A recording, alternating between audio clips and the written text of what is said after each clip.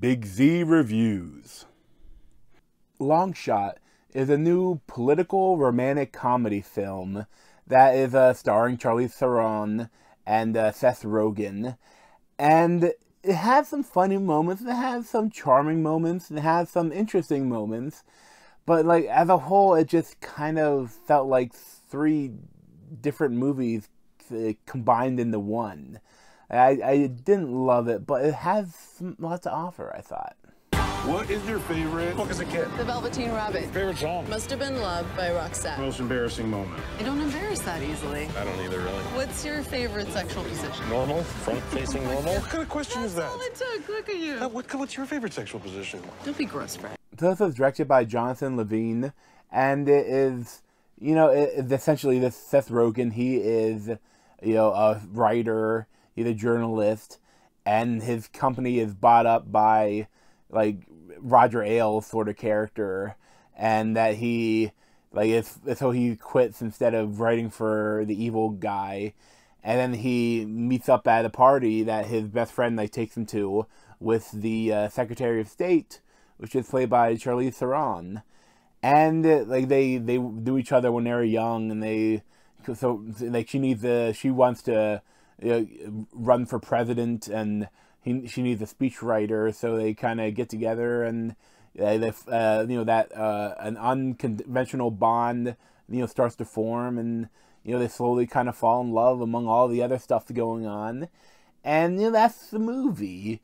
And stuff like some of the political stuff is well written and interesting. I like, they didn't do a straight Trump, but they did like a kind of like a version of Trump.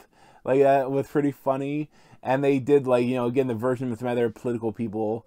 But then they also it wasn't too much of a direct call back to those real people, but enough that it'd be funny. And they also, the stuff with Seth Rogen, a lot of his stuff was more the straight comedy. That's what kind of the one thing I didn't love about the film. It was like, okay, here we have a political scene. Okay, now time for the joke scene. Okay, now time for the romantic scene. Okay, now let's get. They kept it felt like they didn't know how to quite meld them together.